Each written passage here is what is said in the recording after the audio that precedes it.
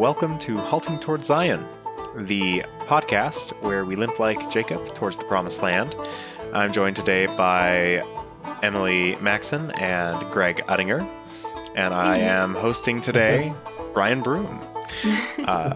We are going to be talking today about the penultimate point in Saul's life, which is the culmination of his rebellion against God, his visit to the Witch at Endor. And for Star Wars fans, it's not that Endor, it's a different one. In this particular instance, we have, as I said, it's the culmination of Saul's rebellion before he had explicitly gone against God's commands and done exactly what God said a king would do. And now he's doing all the other things that God said kings would do, which leads to this last point here. So, Greg, why don't you take it away from there? Okay. Well, the Philistines are still out there, and Saul's been fighting them a good while. And later on, David will put into song his tribute to Saul, warring against the Philistines. And yet, for all that, there are still more Philistines. And Saul, as before, is becoming afraid. And he's particularly afraid, we're told, because he inquired of the Lord, but the Lord answered him not, neither by dreams, nor by Urim and Thummim, nor by prophets. He wants assurance. He wants supernatural assurance. No dreams. The Urim and Thummim, those stones or gems or whatever they were, whereby the high priest could get yes and no answers from God, were with David in the wilderness. So he had no access to there. Prophets, well, David had a prophet. Saul had no prophet, and Samuel was long dead, which is how this particular chapter 28 of 1 Samuel starts out. Samuel was dead, and all Israel had mourned him. And it's not like Saul and Samuel were on the best of terms anyhow. Samuel had stopped visiting Saul because of Saul's rebellion.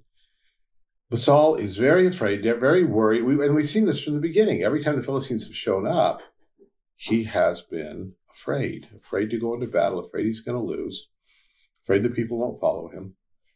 And so now, reaching the depths of despair, he turns to his servants and says, "Find me a woman that hath a familiar spirit."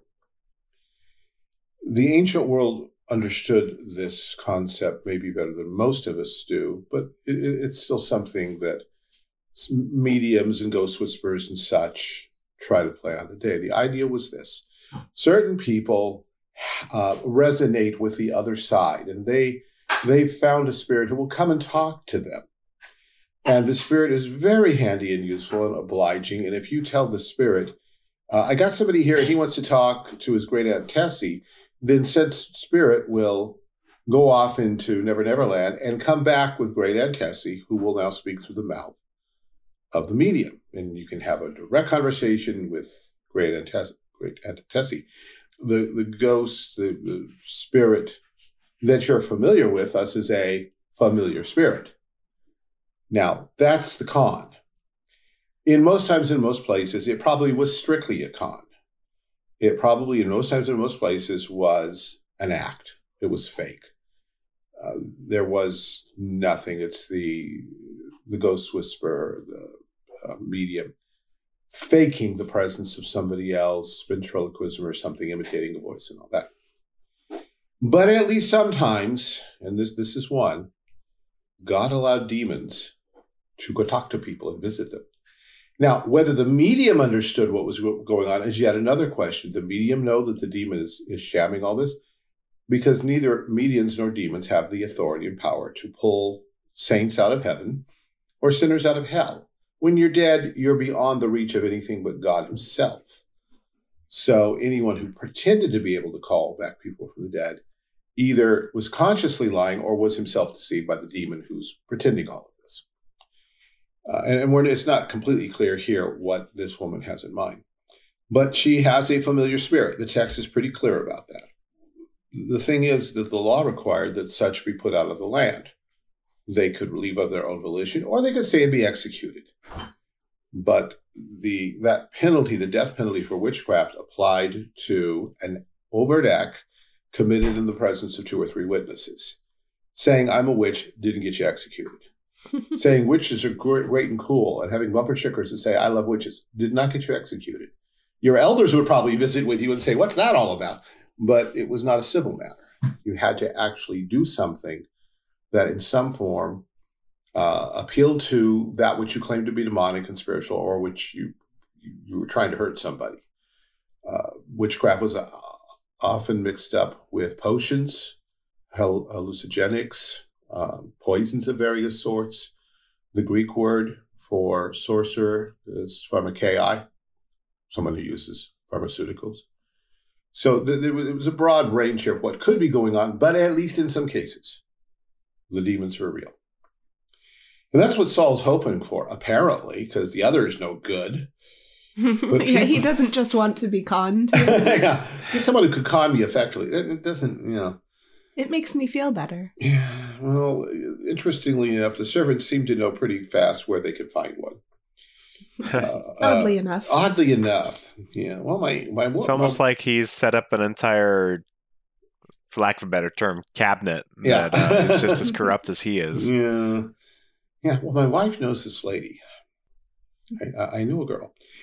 So the servants come back and say, well, at the town of Endor, there's this woman who has a familiar spirit. So Saul disguises himself in non-royal clothing, goes with 2 men at night and comes to this woman and says, I pray thee divine unto me by the familiar spirit. Now, again, the word divination means more than fortune telling. To us, fortune telling simply means the future set. You look down the corridors of time into the future and you see what's there in your report. Divination in the ancient world was you control and create the future by your magic powers. Hence the name divination, like a divine act. Yeah. Okay. Or what passes over on the other side to divining rod or St. John the Divine. Not doesn't mean he's godlike. It means he's a prophet. It has the Westminster Divines. Mm-hmm. They preached. Christianity took it and gave it that twist of, someone who knows and speaks the word of God. But in the ancient world, the magic was supposed to be created. Remember that Balaam was a diviner, and he was expected to put upon Israel a curse that would actually alter the military history of the 2 nations involved. So he wants some kind of magic guarantee that things are going to go well. Not just, I see the future and you're so dead. That's not what he's looking for. He wants magic that will protect him and his armies. And he tells her so. Use your familiar spirit to bring up the one I'm going to tell you about. I'm going to name somebody. I want your familiar spirit, your friendly ghost, to go find this person. And she objects. King Saul has cut off all the oracles and ghost whisperers and mediums and witches and sorcerers out of the land. It would be worth my life to do such a thing. It's capital punishment. You're trying, is this a trap? Saul swears to her by the Lord. Yeah. As the Lord liveth, there shall no punishment happen to thee for this thing. I swear by God that I will not enforce God's law. And the woman very quickly, I'm seeing Princess Bride and Miracle Max. Max, it's on the job. What can I do for you?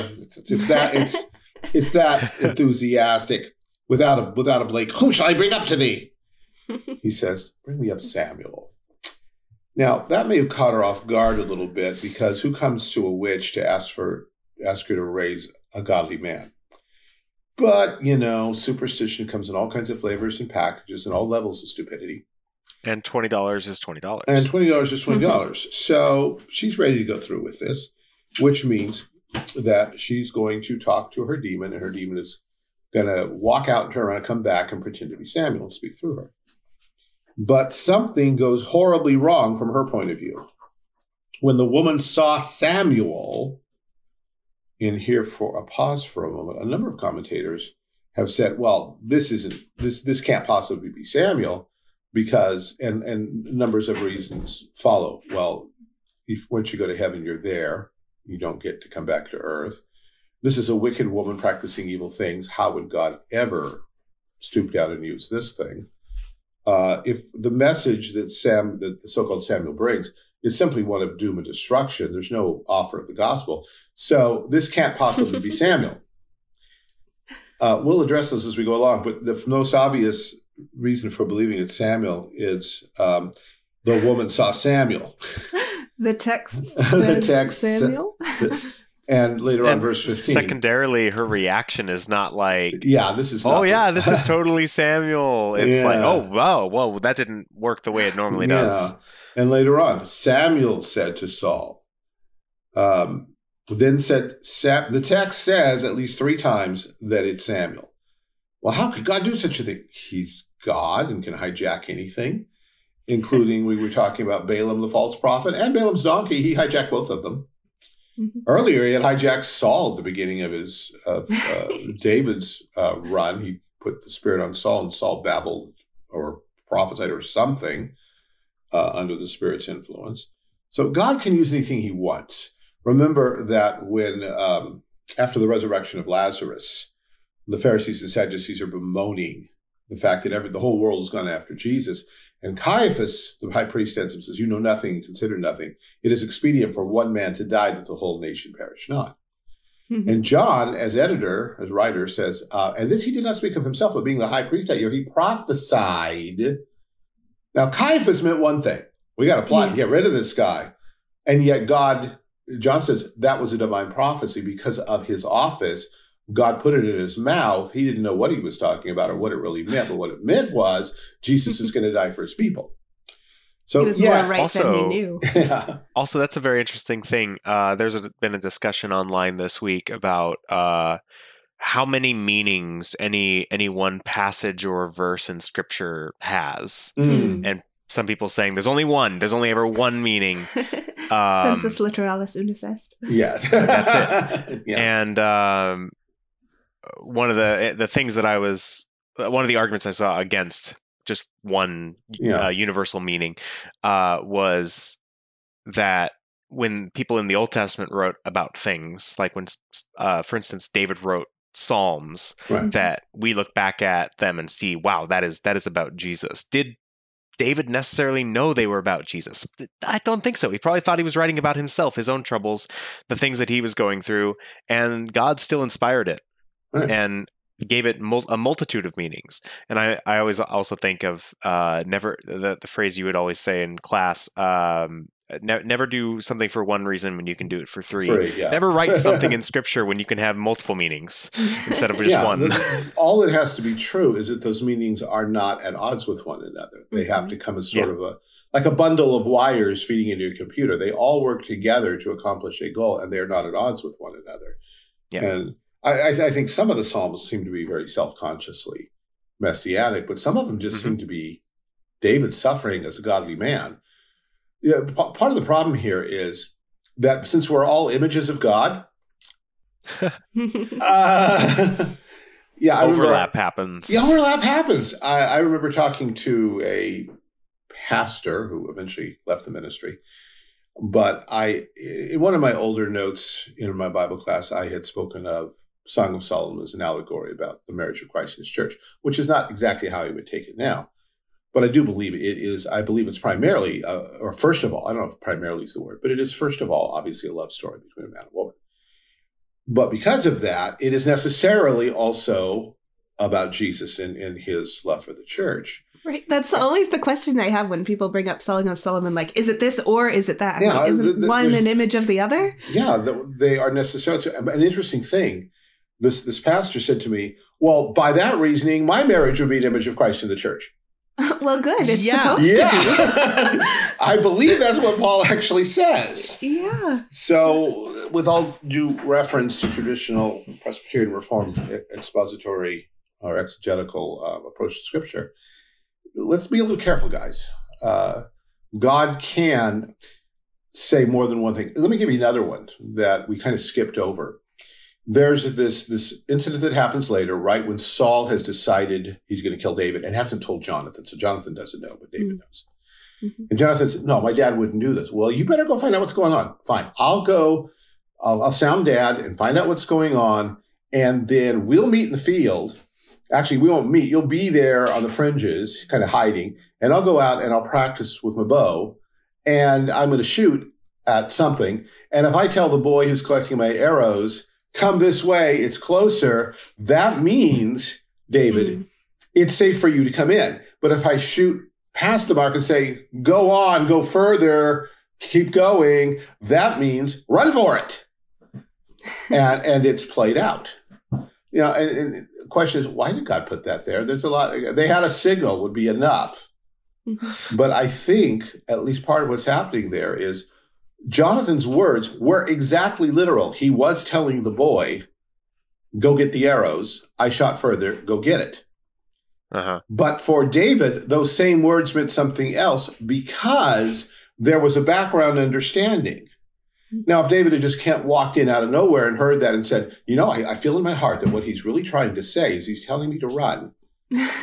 No, that's bad exegesis. But when you've been told this kind of thing is coming, watch for it, then that's a lot different. When you're told, for instance, that the sacrifices in the tabernacle and temple are images of Christ, then you're not out of line when you start saying, so the poles and the posts mean this, and the incense means this.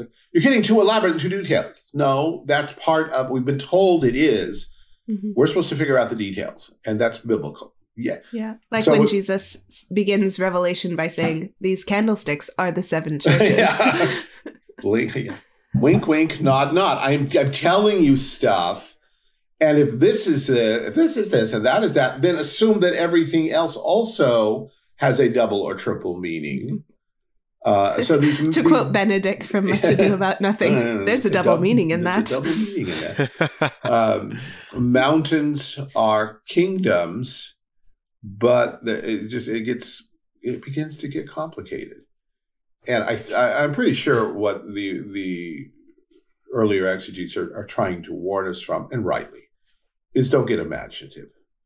Don't, and they were in some ways aiming against the earlier fathers and some of the medieval exegetes who had various levels of interpretation, and you had to walk through each one of them. And the literal was the last and least important oftentimes.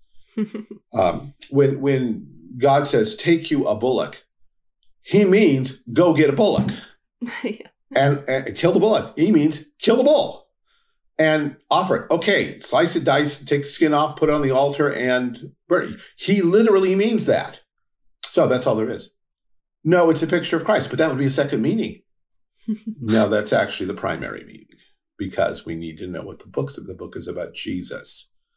Yep. That's always the primary meaning. It may not be the literal meaning, but it is the primary meaning. And the literal meaning is there to minister to the primary meaning. So I think there's some basic hermeneutical rules that could be made more clear. I don't think we necessarily need to recast them, and I don't want to be called upon heresy for suggesting that Scripture is, scattered or something. But let's face it, the Bible presents clear alternatives to this can only mean one thing. Yeah, it can mean a bundle of things that are all interrelated. The tabernacle is a type of Christ, and therefore it's a type of the church, because the church is the body of Christ. But every Christian is a Christian, a Christ one, and a member of the body of Christ. And therefore the tabernacle is an image of man restored in Christ. And the tabernacle, before Christ himself, the ultimate tabernacle was heaven. And we're told explicitly the tabernacle and the temple were pictures of heaven. But then the Garden of Eden was also a picture of heaven. So the tabernacle is a picture of the Garden of Eden.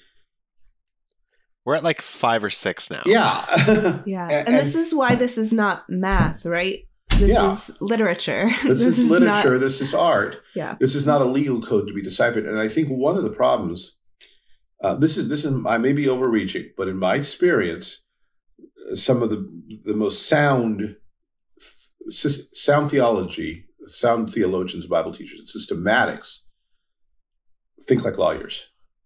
They think what is the one meaning here? This and this, I deduce this there. You say, but what about this image? Yeah, that's speculative. Bible doesn't actually say that. Well, if you've read a little literature, yeah, it does. If you're a theologian with a lawyer bent, read a little bit of Shakespeare and Spencer and Bunyan and Milton, and even Hawthorne and Hemingway, for that matter, or T.S. Eliot. And see how it's done. Eliot, yes. See how it's done. Alice in Wonderland, for that matter.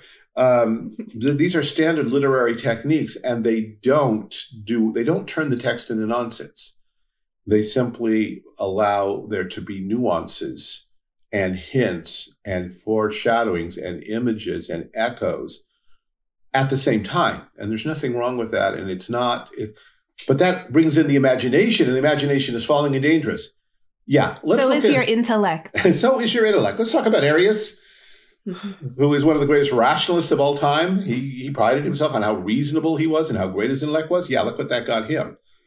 Our whole mind, our whole soul, our whole aesthetic temperament needs to be bound by the word of God. Well, we got off of this, I don't remember how. But double meanings, something, I don't know. Yeah. So, the woman saw Samuel. Yeah. She cried with a loud voice because she's not expecting to actually see Samuel. And the woman spake to Saul, saying, "Why hast thou deceived me? For thou art Saul." It may be at this point that she notices that he's, like 7'6", which should have been a big hint a lot earlier, but she wasn't paying attention. Big hint, but The king said unto her, "Be not afraid, for what sawest thou?" So apparently, and here we're touching on the fringe of how occult things work, and we should not inquire too closely. Saul could not see what she was seeing. God hijacked her and her mediumistic ability, however that works and however it's achieved, that thing which allowed her to see demons when no one else could. God hijacked that and let her see Samuel, because Saul can't see what she sees. And he has to say, "What are you seeing? What are you seeing?" And the woman says, "I saw gods ascending out of the earth." Elohim is the word. Now, the Bible uses Elohim in a number of ways. Yes, the true creator God. It's also used of false gods. It's also used of angels. It's also, on several occasions, used of judges and civil rulers. In the Psalms, "I have said you are gods and you are all the children of the Most High, but you shall die like men because you haven't judged my people." He calls the judges of Israel gods. It may mean that she saw spirits. I'm more inclined to think that what she saw was a man dressed like a judge, wearing a judge's mantle, because that's what she says. He said unto her, "What form is he of?" And she said, "An old man cometh up, and he's covered with a mantle." So God had, again, this is apparently insubstantial, phantasmal, whatever you want to say, invisible to Saul's eyes, but she sees something, and God said, "Well, let's let her look to him like he looked in life." So she sees him dressed as a judge. And Saul perceived it was Samuel. It doesn't say he saw him, said, "Oh, hi, Samuel." But he's clear that this entity that's present is in fact Samuel. And again, the text, the inspired writer, doesn't correct him. It doesn't correct us. It says, "This he said, being deceived." No, it goes on. "And he stooped with his face to the ground and bowed himself." Brian, I thought you had an insight on that, if I remember. Yeah, it's I thought that was kind of an odd response. But then again, this whole thing is odd to begin with. Yes. However, it does fit with what we know of Saul from this and from previous encounters with him, is that Saul is very superstitious. Yeah. In all the wrong ways. Like you would think his superstition would lead him to, "Oh, I got to follow what God said to do to the letter." Right. But no. But it's like he goes to this necromancer, for lack of a better word. I mean, that's what it is. And says, bring me up Samuel. I want him to divine good fortunes for me on the battlefield against the Philistines." And then Samuel actually shows up, and instead of being like, I don't know, it's kind of like he treats Saul as though he is the one with the power that only God has. Yes. Which is also reflected in what the witch says when she says, "I see a god coming out of the earth." Yeah. It's like almost like Saul goes like, "Yeah, you're right. It is. Let's bow." Yeah. Yeah. It's very superstitious. It's very he's lost his grip of ultimate reality, and now it's just his own false presumptions. Yeah. If we do he's worshiping the creature rather than the creator. If we do take the word here in that sense, or maybe again a double sense, the ancient world worshipped its ancestors. When you died and went to the grave, you became a god.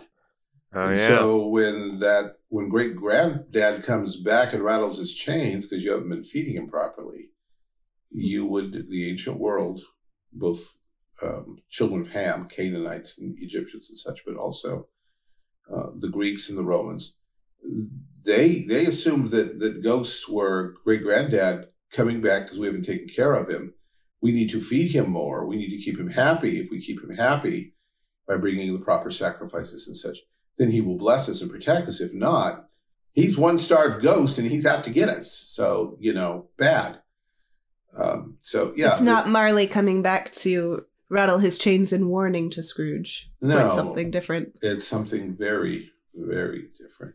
Oh, and in passing, if anybody wants a clear idea of how the ancient world regarded their dead ancestors, there's lots of technical books, but I would recommend Agatha Christie's mystery story. I believe it's called Death Comes as an End, which is set in ancient Egypt. And since her husband was an archaeologist and she had lots of archaeologist friends, she was able to make sure that what she was presenting was historically and archaeologically accurate. And it centers around a family where dad is getting old and he's the family priest and he's taking care of the sacrifices, the ancestors. But if he dies, who's next in line? Whoever's going to be next in line also gets the inheritance so he can take care of everybody who's died, and then murders begin happening. So it's a really good story. I recommend to it, but it will give you the flavor of, they really believe this stuff? Yep. What was that title again? I believe it's Death Comes as an End. Death Comes as an End. As an End. Okay. Mm-hmm. You can also see the Disney movie, what's it, Coco? Yeah. Is that what it's called? Yes. Very, very similar ideas. So this is not Marley coming back to warn you and give you good advice. This is scary. And Saul makes his plea. I am sore distressed. He's actually fairly honest, at least about some of the obvious things. The Philistines make war against me. Usually, and this is the point where godly kings say, but actually what they're doing, Lord, is warring you and attacking you and insulting your name. And what will you do for your name if you don't intervene? No, this is for Saul. It's all about him. And God is departed from me and answereth me no more, neither by prophets nor by dreams. Therefore I have called thee that thou mayest make known unto me what I shall do. God's not answering me by prophets, so I called you. What? A priest, a prophet. Yeah.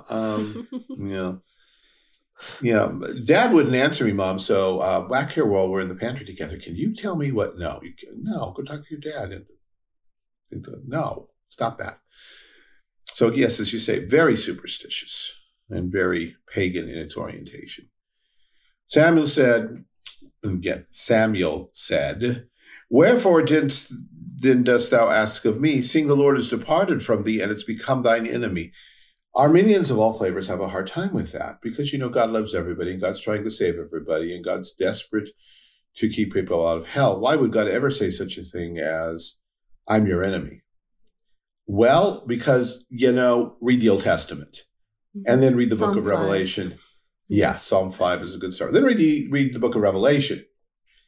Then read some of the things that Jesus says to the Pharisees, Jesus who talks more about hell than any other person in the Bible. Oftentimes, American Christians have read or had read to them selectively the parts of the Bible that seem good and comfortable. God is love. God is nice. God is gracious. God is merciful. God never hurts a fly. That's obviously in some text someplace. But here, it's very much not that. Samuel, as God's prophet, his spokesman, his covenant representative, his covenant lawyer, says, you are now officially on the enemy list. Now people have objected to that, and yet there is mercy. A lot of people go through life not knowing that they're God's enemies and that God is theirs. It is a great blessing to be told before you die, by the way, God is your enemy, because that implies a couple of things. One, you're in a lot of trouble. Two, maybe there's something you should do about that. And since Saul has grown up in the full light of the gospel as it was revealed to Israel, he knows what he needs to do. It's one last warning from the dead, something nobody ever else gets. And so there's great mercy here. Mm-hmm. The You Lord. can think of the rich man and Lazarus. I was just thinking of that. Yeah. If he wanted someone to come back from the dead to warn his family, and Jesus said, "No, they don't need one," and that's what Saul gets, even though Jesus said it's unnecessary and won't help. Yeah, it's suddenly unnecessary. It won't help. It won't change anything. Here is Saul talking to the ghost of Samuel, come back from heaven, and he's terrified. He falls into despair and despondency. He does not change at all. Continues to pursue his wicked course, feeling sorry for himself all the time. Samuel goes on, the Lord hath done to him, that is to Saul, as he spake by me, for the Lord hath rent the kingdom out of thy hand and given it to thy neighbor, even to David. Because up to this point, Samuel never named David. Saul had to figure it out. And it was kind of obvious. But now for the first time, being dead, Samuel says, yeah, the man after God's own heart, the neighbor that's better than you, it's David. You got it. You figured it out. Good job. How in the world do you think you're going to get around God? We can think, too, of Jonah's message. You were talking about mercy. Yeah. Jonah didn't preach mercy. No, he didn't. And even the Ninevites were like, maybe if we change course, God will relent. I mean, what else are we going to do? Sit here and, be destroyed? Maybe. Because thou obeyest not the voice of the Lord, nor executest his fierce wrath against Amalek. Therefore hath the Lord done this thing unto thee this day. It's not because he visits the witch. It's not because he killed all the Lord's priests. It's not because he's been chasing after the Lord's Messiah to assassinate him. This was all signed, sealed, and delivered from the day that Saul refused to kill somebody for God. And there again is a hard thing for most American Christians. You mean Saul's punished because he wouldn't kill somebody? Mm-hmm. He's a king. He bears the sword, not in vain. That's his job. And God told him so in no uncertain terms. There was no room for being vague or, well, I'm not sure if that's case law applies here that way. God told you what to do. Directly. And remember, it was at that time that God said, rebellion is a sin of witchcraft. Well, and here we are. Moreover, all of this is just an outflow from that. From that, yeah. He would not listen to God's prophet, and so he ends up finding his own prophet, his own false religion, his own way to God or to the supernatural, and now it's brought damnation on him. Moreover, the Lord will also deliver Israel with thee into the hand of the Philistines, and tomorrow shalt thou and thy sons be with me. And some have said, oh, so they're all going to repent and go to heaven. That's not what that means. Because Saul does not repent. He kills himself, and there's no evidence that between the time he falls on his sword and he expires that he did anything but feel sorry for himself and writhe around in pain. It simply means you're going to be dead. You're going to be in the grave. Again, so warning. Samuel does not say, and you have absolutely no possibility of repentance. Don't even try if the gospel doesn't reach to you. He does not say that. Saul already knows the path of repentance. And Samuel's just saying, clock's ticking, bud. You're running out of time. Are you going to do something or not? Well, and also, it when he says, like, you and your son shall be with me, like, he's in Sheol. Like, he's in the land of the dead. He's basically just saying, you're going to die. Yeah. You're going to be with me. Yeah. I think it's so interesting how the witch, when Samuel first appeared, saw him coming out of the earth. Yeah. Whereas we think of him coming back from heaven. Would he come down from the sky? Nope. It was out of the earth. Out of the earth, yeah. Yeah. And the Lord also shall deliver the host of Israel into the hand of the Philistines. And the signal's broken, apparently, at that point, because Saul falls straightway all along the earth. There was a lot of him to fall. And there was no strength in him, for he had eaten no bread all day, nor all night. So the visitation is over. Saul has collapsed. He has no strength. He hasn't gotten himself ready for battle, even by eating. The woman came to Saul and saw that it is significant that she's the woman. She's a woman. She's a witch. We're never told her name. No doubt people knew her name. It's irrelevant. She's the Witch of Endor. The television sitcom Bewitched took Endor and turned it into a proper name, Endora, which became the name of Samantha's mom, played by Agnes Moorehead. Huh. But it's important that we're to consider the witchness of this. We have seen people who are the woman who bring forth the child and who drop stones on the bad guy. Here we have a woman who represents something else. This is femininity twisted in the worst possible way. Because here she comes as a nurturer. She saw that Saul was sore troubled and said, Behold, thy handmaiden hath obeyed thy voice, and I put my life in thy hand, and have hearkened unto thy words which thou spake unto me. Now therefore I pray thee, hearken thou also to the voice of thy handmaiden, and let me set a morsel of bread before thee, and eat, that thou mayest have strength, and that thou mayest go on thy way. The witch offers to feed him, to prepare a meal for him. As a witch, because remember, that's all we got. She's the witch, and she offers him food. Saul initially declines. I will not eat. The language there of hearken to the voice of your handmaid, that's also the language used of Abraham listening to Sarah when she suggests bringing Hagar into the mix. Yeah, this is the woman not doing what she's supposed to be doing. Yeah, it's all not right the for voice of God, which you were supposed to be listening to. Which is also interesting because the Virgin Mary describes herself as the handmaid of the Lord. Right. Mm-hmm. It's like these people are basically saying, look, I am your handmaiden, you earthly individual. But Yes. Mary rightly places herself as the handmaid of the Lord instead, and her identity is found outside of the earthly authorities, even though that she may be rightly under them in some sense, but she places her identity as I'm the handmaid of the Lord. Mm-hmm. And I think you've made an interesting parallel that's easy to miss, because if you talk about occult and magic, unless you're heavily into some virgin cult, Mary's probably the last name that's going to come up, because when we consider Mary biblically, there's nothing witchy about her. There's no occult. There's no magic. There's nothing. Her conception of the baby Jesus was not magic. It's not her manipulating God. She did not do something to acquire divine power or status or divine presence. She simply submitted to the word of God, be it according to your word. But here, this woman, taking on the role, as you say, of Saul's handmaid, she's trying to play the nurturing role by giving him food. But, there are some women you should not want to nurture you. and Saul's instincts are good at first. He says, I'm not going to eat. But then his servants, as you say, his cabinet, they kick in. And together with the woman, they compel him. They make him eat. And he hearkens to their voice. So he arose from the earth and sat upon the bed. Okay, it's an image. It's a figure. But here he is sitting. He's on the bed of a witch, eating food at her hand that she's prepared. It doesn't get much worse than this, at least in terms of the imagery involved. No, he doesn't actually have sex with the lady, but it's telling that the intimacies have reached to the point that the Bible points out, yeah, he's on her bed.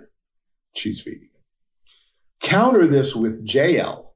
Yes, come in. Yes. I'll bring you some milk. I'll bring you a blanket. I'll stand and tell everybody there's no man here. Different way of being feminine. So the woman had a fat calf in the house. I still don't understand why people just have fat calves lying around, but she did. And she hasted and killed it. And then this is going to take some time because you got to kill the thing and bleed the thing and then butcher it. Yeah. Then prepare the meat and then cook the meat. Yeah. And at the same time, you're doing bread, but unleavened bread. There's not time to let it rise overnight.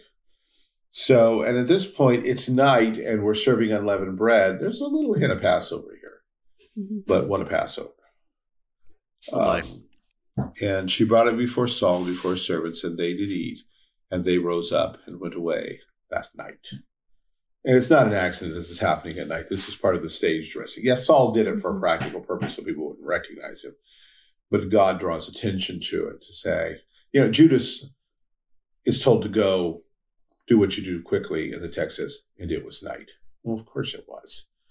Jesus has said this is the hour of the power of darkness. And Saul has fallen under such an hour. He's abandoned the light of God's word.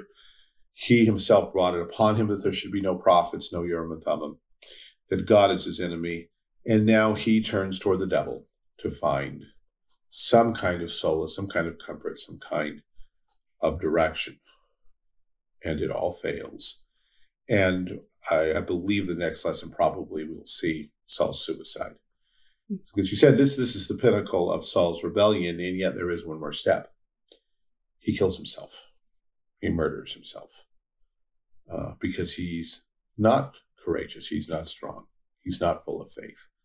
He can't handle it. And in the end, he collapses and just gives up on life and fulfills Samuel's prophecy, goes to hell. And it's a very sad story. It's, it's one thing to say, well, he deserved it. Yeah, of course he did. But so do we all. Mm-hmm. And God had been so merciful and given him so many chances. And he does the same for us most of the time. This is the kind of thing you mourn over. Yeah, I'm sure David was relieved when he hears of Saul's death. And yet at the same time, we don't hear that relief verbalized. What we hear is great mourning. Mm-hmm. God had used this man to do great things. Yeah, he was trying to kill me, but at the same time, God used him to protect and preserve Israel and to make her economically more successful than she had been. And so David weeps for him. He does not triumph in that sense over his enemy's death. It's interesting too that just it reaffirms the fact that David is the one in the right, because he recognizes I guess I don't know what the word is now. Like there's unfitting, the unfittingness of the authority that God has put in place to go out that way in a violent, self-inflicted way. And he mourns over it because he recognizes the authority that God had placed in Saul, even if God was the one who took Saul out of that authority in his providence. A couple things now about magic and demons and such today. When the gospel came into the world, and this we read throughout not only Jesus' ministry, but particularly also in the book of Acts. Well, let's go back further. Even in the Old Testament, there were demons, but if God's prophets were on the scene, they were on a short leash. Sure, the Egyptian magicians cast down their rods and they became snakes. It was an optical illusion. The text says they became snakes. Moses threw down his net, gobbled theirs up. I mean, God would sometimes let demons show off a little, only to squash them all the more thoroughly. At other times, you can think of the prophets of Baal calling on Baal, and the text says there was none to hear, none to answer. And in our rationalistic 21st century minds would say, of course not, because Baal's not real. No, that's not the point. There were demonic powers at work there, and God had shut them up. They would have loved to have propped up Baal worship in Israel. And God had said, shut it.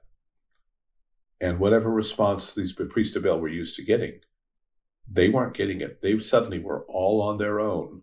And God wasn't letting anything interfere. And so throughout the Old Testament, when demons do try to flex their muscles and God's prophet is on the scene, they're stuck. They can't do anything. Then Jesus comes. And in the beginning, the first one or two times he encounters demons, they try to cop an attitude. That doesn't work. And before too long, he just shows up and they say, no, it's not the day yet. Not today, not today. Let us go to the pigs, please. Fine, go. Have fun there. That was amusing. Yeah.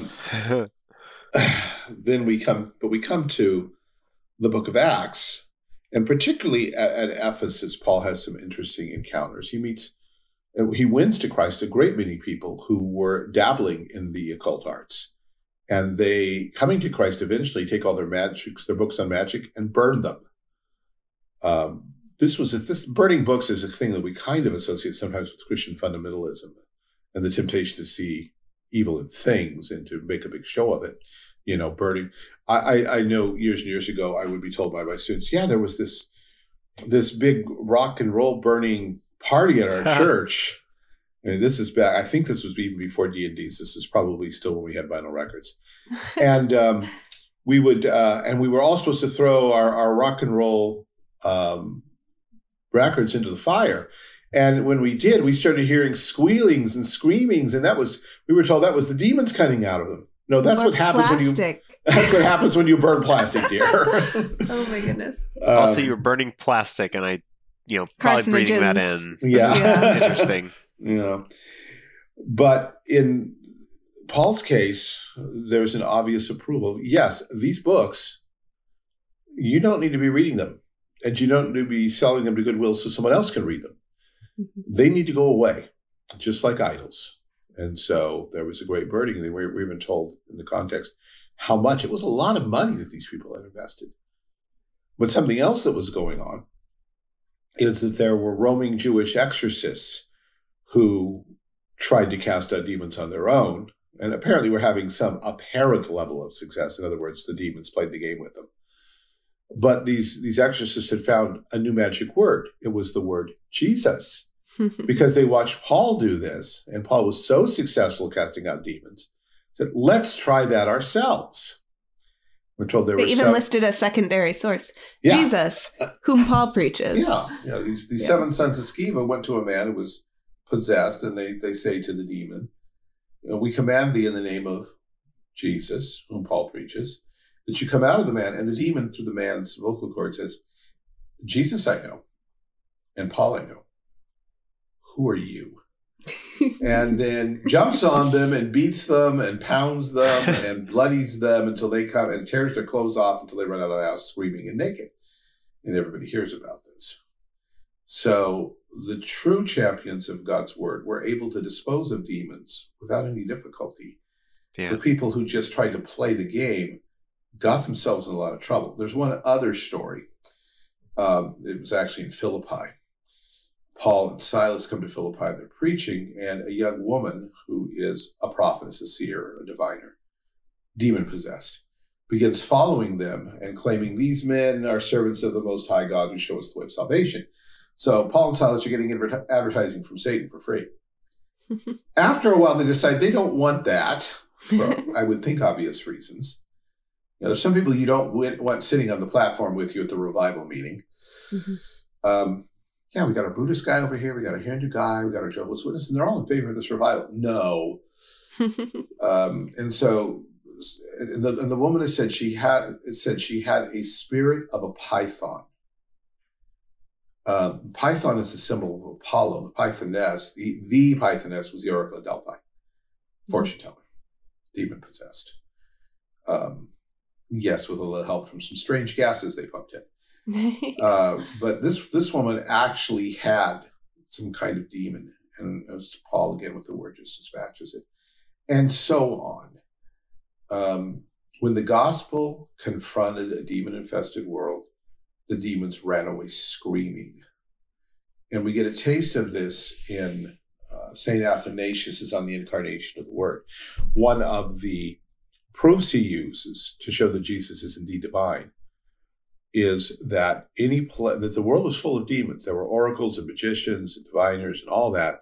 But anytime the gospel shows up, the oracles would shut down, the magic would vanish, and the demons would run for their lives. Just the very presence of a worshiping church in a city pretty much meant that was over. The Jews didn't have it that good, because how many times did Jesus go into a synagogue and find someone possessed of a demon? Think about going into church next Sunday and saying, oh, there's Bud. We all know he has a demon. What? It's not. I've actually. Try going to your average Pentecostal church, and you'll see that happens a lot. Yeah, I was about to say that. I've had Pentecostal students say to me, yeah, there's this guy who goes to our church is demon possessed. Why is he in your church? And why haven't you dealt with this yet? And I've got a friend right now who is really struggling with these kind of thoughts, because he in his home things tend to move by their own. Now, I've seen enough of the world, enough of life to believe that such things are quite possible. I've actually had friends call me and say, the first one said, I need to talk to somebody. He asked for a phone number of a friend of ours. And I found out later why. Because there's something moving things around in my house, and I would like it to leave my bedroom, please. But then I got the same kind of call from one of my students. Yeah, my girlfriend, she used to practice the occult a lot, and she's trying to break with that, but there's something in her room that keeps moving things. So it's possible, but it's not always that. I am, after all, a scientist of sorts. I have a degree in physics.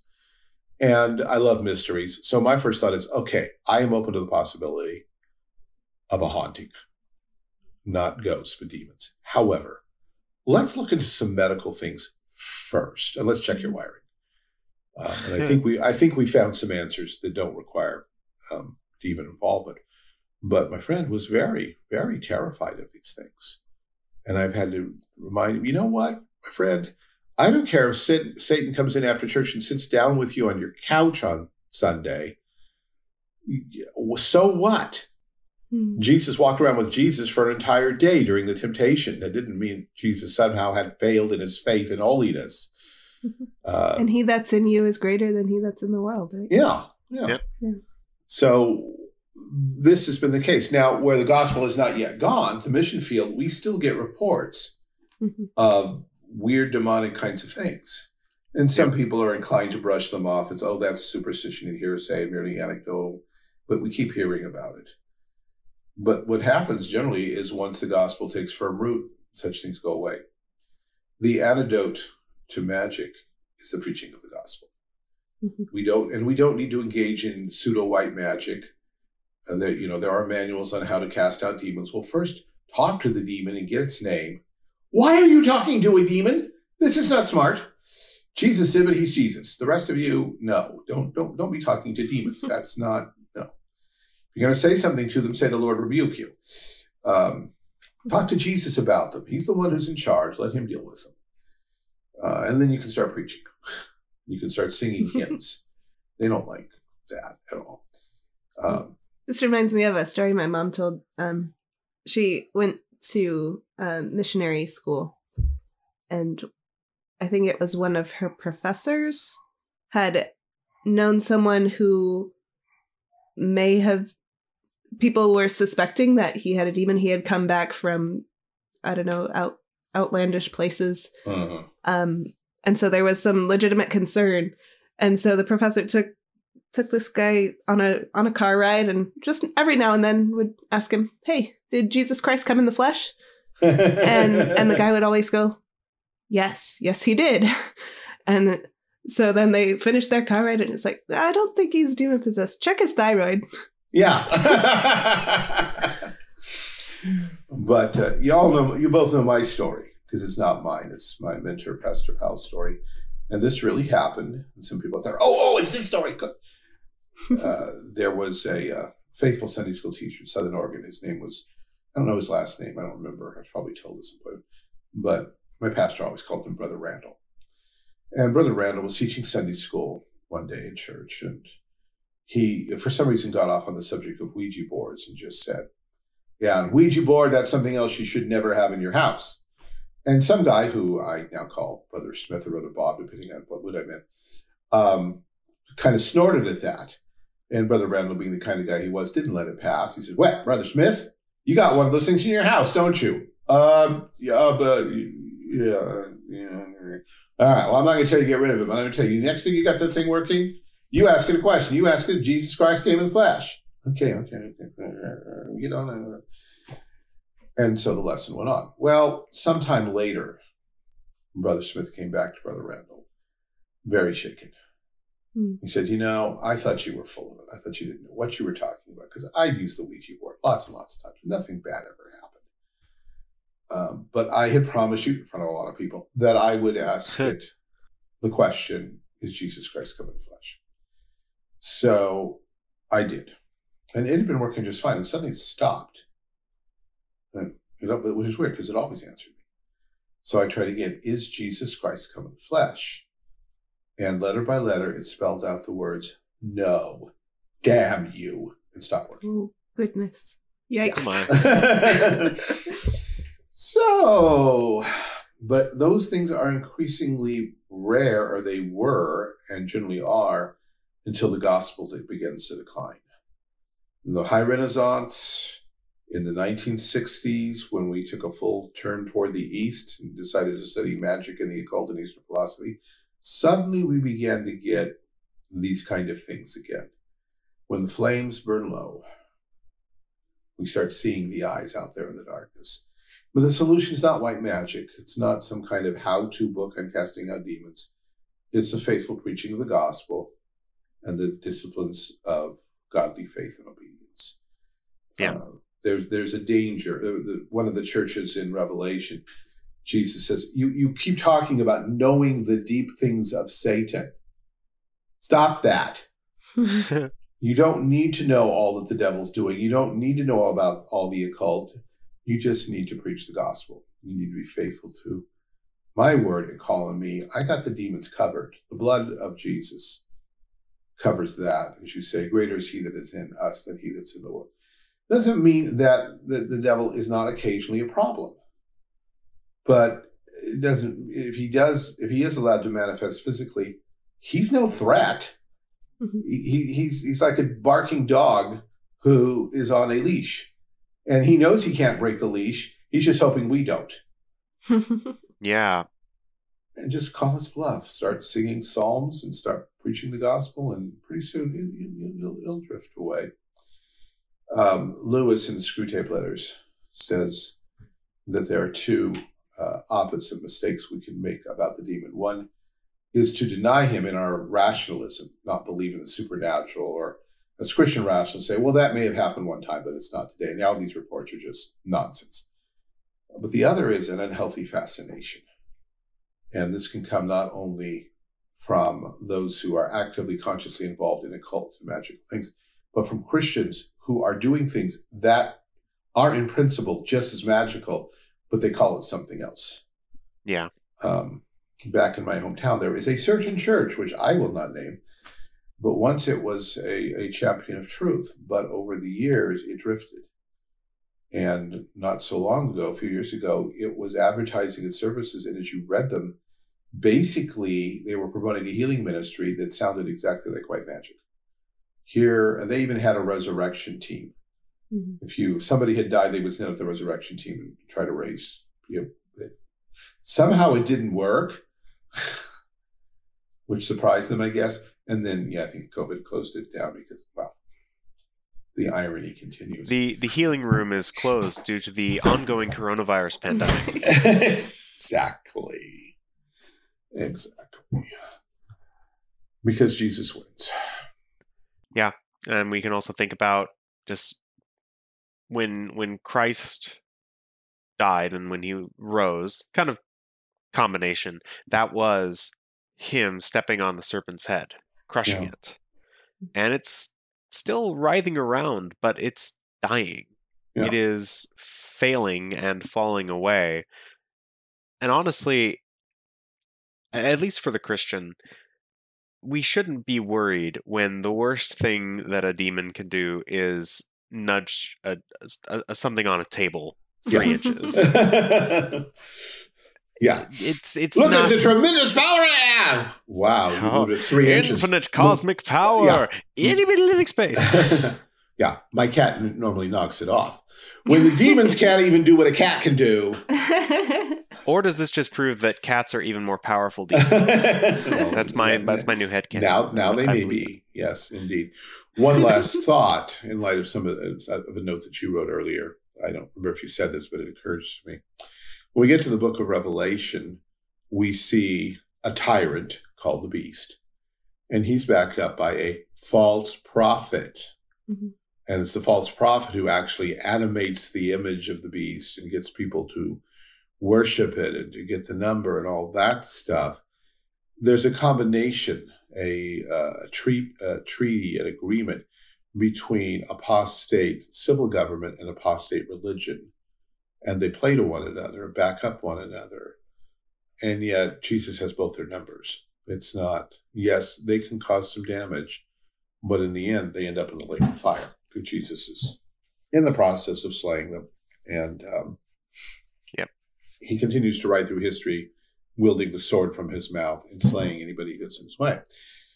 And so again, this is one where we do get to end optimistically. Jesus has won, and Jesus keeps on winning. And if you have been having trouble with occult manifestations, demonic activity, something like that, 1, get over it. 2, call on Jesus. 3, learn more of the gospel. Turn to Christ. The devil does not like the full light of the gospel. And then Luther suggests laughing at him too, but that's not quite as spiritual. Actually, it's funny. I remember years and years ago when we first moved in, my parents and I first moved into our house that we lived in for many years. I remember we had a couple people come from the church. My parents were and still are Word of Faith Pentecostals, for anyone who doesn't know listening right now. And I remember we all stood in the living room, and it was probably an hour and a half, which to a 7-year-old me felt like years. Yes. And the whole time it was them praying, and which I'm not gonna come down on praying. Like, get people over and, Well, and that's pray good. together. That's great. Praying is good. Yeah. But it kind of felt a little bit white magic-y, because it was like, we are here, we're consecrating this house, and we're praying against all the demons and all the things, and they're not gonna come in this house. We're telling it now. And looking back, I had forgotten about it until like 2 weeks ago, and now just looking back at it, I'm like, that is the wrong way to do things. I think it's like, well, we've already prayed up in this house, so nothing can get through. We've taken the pinch of incense and we've thrown it on the cornerstone of the house, and everything's dandy. This one's good for 15 years. The warranty's on it. Yeah. It's not great. No, you understand the idea of wanting God's protection over your home and wanting to dedicate what you have to God. Yeah. And as you say, there's nothing wrong with praying. But there's nothing wrong with asking for protection either. No, there's not. But when you start turning it into ritual, you get the feeling that maybe there's a misunderstanding here. Maybe it's just a tradition in the way people are raised, and maybe we should not criticize. But it depends on who's doing it and why they're doing it and how they're doing it. And just that feeling of, well, if you do, it's when someone comes along and says, but if you do these things, then, as you say, we will guarantee that. Prayer's not magic. Prayer doesn't guarantee anything.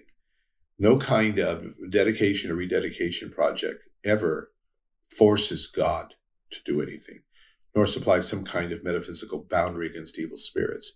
What you do is you call on God to be your God and to help you and to take care of you, and trust that he knows what that means. I have learned to pray for my daughters, for their safety and for our family safety. Growing up, I just kind of, well, I'm a good Calvinist and all things work together, so I'm not even going to really think about this. A number of people, particularly our headmaster, Richard Batista, has made a big deal about praying for protection, very consciously, very regularly, about very specific things. Yep. Parking cars in the parking lot where there are 200 cars coming in. Yeah. And other things that are constant everyday things where, you know what? Kids could get hurt with that. And I've learned from that, it's wrong to presume upon God. God knows everything, but he likes to be asked. And it is good to regularly ask God for his protection and his care and his intervention on a physical level, but also on a spiritual level. Yeah. And if things started moving around my house without any conscious entity seeming to do so, 1, I would look for the wires and levers and magnets, but 2, I would also ask God to kick out anything else that might be there. Yeah. But when we start turning into, here is the ritual whereby you sanctify your house to God and the demons will never get in. And don't get the words wrong. Yeah. At that point, you're pressing magic. I just on that point too, is that one of the things that I've noticed I've become a lot more particular about is every day thanking God for safe travel. Yes. Especially since I live in the Midwest in winter. Yeah. You need protection. I every day. drive country roads to work every day, this week accepted. And you're not used yet to driving in snow and ice, are you? I've you gotten you gotten acclimated real fast? Pardon the pun. I've had a nice crash course in driving in snow and somewhat on ice. Most of the time, the ice is melted. The roads are plowed and salted.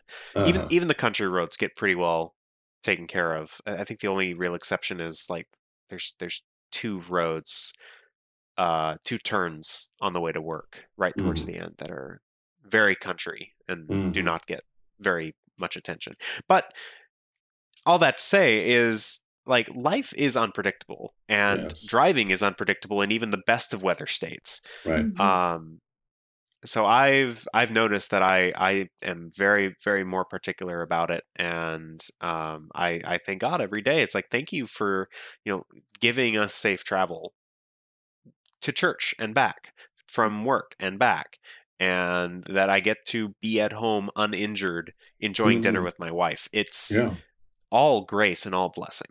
And so it also doesn't hurt to continue to pray for that and say, please continue to give us safe travel. I've prayed that multiple times. But also, thank you for your grace and mercy in having given this to us. Sure. And for those people who can't tell from my voice, I'm currently ill. Being sick with something really makes you remember, like, all the times you weren't sick. Yes. And all the times that God has, like, kept you say this. I went 2 years through this pandemic thing and didn't catch the dreaded coronavirus, and now I've got it. And it just kind of comes across like, God, you really did prevent me from getting this. I don't know why. I don't know why you didn't give it to me before, because it seemed like everybody was getting it. But now everybody is getting it, and I've gotten it. And thank you for taking me away from that, and for I don't know how far through this I am. I've stopped keeping track, but I'm okay. And God has preserved my life. He's preserved the life of me and my wife together, and that is something to praise God for. Absolutely. Yeah, it's not. You don't need to go out and buy talisman and magic charms and Saint Christopher medals. You simply need to talk to your Heavenly Father. Well, with that, we probably should turn toward recommendations, and I'm hoping that both of you have some. Yeah, I have one. I was thinking about this because of what we were saying about, the worst the devil can do to us is move things around our house, pretty much. Right. And that's true for us as those in whom the Spirit of God dwells. But I also really have appreciated a podcast called Cultish. I'm not sure if I've recommended it before. I don't agree with all of their theological perspectives necessarily, but they have done some really interesting work in pulling together some ideas of different cults and different, like, UFO stuff and different occult stuff, and try to look at this, like, is this a spiritual reality, and what is the story God's telling with the people he brings out of that. So they had several different guests. One of them, Andrea Schwartz, I believe. Oh, I know Andrea. Yeah. Was she in Scientology? Was that her story? Or I apparently don't know her backstory, but she worked for Chalcedon, or she works with Chalcedon now. And when we were trying to get a online learning program going with the school, she volunteered her daughter as a test case.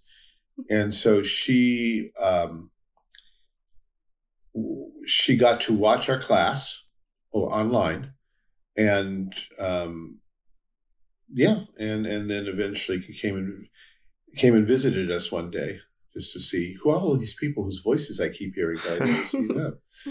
But her mom is also the lady who hooked me up with the gentleman for whom I ghost wrote for so long, who works with or owns Heirloom Audio Productions. Audiobooks. Oh. Yeah. So I've talked to Andrew a number of times. So anyway, you were saying. Yeah, she's one of many fascinating guests that have appeared on this podcast that talks about things. And it was listening to it, I could only do it in really small doses because I do get freaked out, too much. But, an episode here or there is a really good reminder, kind of like reading Augustine's City of God, where it's like, oh, no, serving demons is really, really oppressive and terrible and a horrible life to live. Yes. Which is easy to forget you forget that it's real in this safe and clinical, gospel-drenched society that we still have, even though the gospel's kind of drying out. Yeah. Well, we're working on it. But, even it's so easy to forget the reality of how awful demons are. So, yes. Yeah, that's why I recommend Cultish. Greg, do you have a serious recommendation or a whimsical one? Because I feel like we should end with a serious one, and mine is whimsical. All right, well, then you do your whimsical first. Okay. My recommendation is to watch bad movies with your loved ones so that you can mock them together. A, it's just fun time spent together. You're together, you're doing something. And B, you can also talk about story and why this thing doesn't work as a story or what they could have done better, which in the case of the movies we watched this week were literally anything. They could have done anything to be better. And if you're curious, we watched the Divergent series. And it's so it's so bad. I'm not even going to talk about it. I'm so upset about it. I don't know what this is. I'm afraid to ask now. I will explain when the call is done.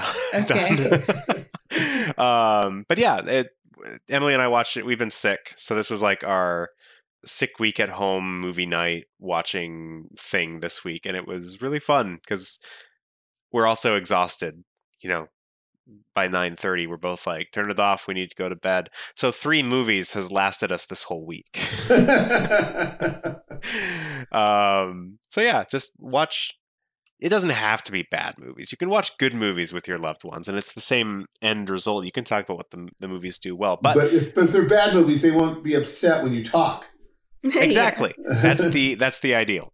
Yeah. So yeah, that was our activity in the evenings this week, and it was really, really quite fun and enjoyable, even if the movies themselves were not. Well, I'm going to recommend a book I kind of alluded to but didn't name. It's by Os Guinness. It's called The Dust of Death, A Critique of the Counterculture. It's published by InterVarsity. It was back in 1979. I don't know if it's still available fresh, but I'm sure you could find a used copy someplace. He looks at the counterculture of the 60s and at various phases of it. And one chapter is called Encircling Eyes. And his was the image I borrowed of the campfires are burning low and look out there. You see the eyes looking in from the darkness.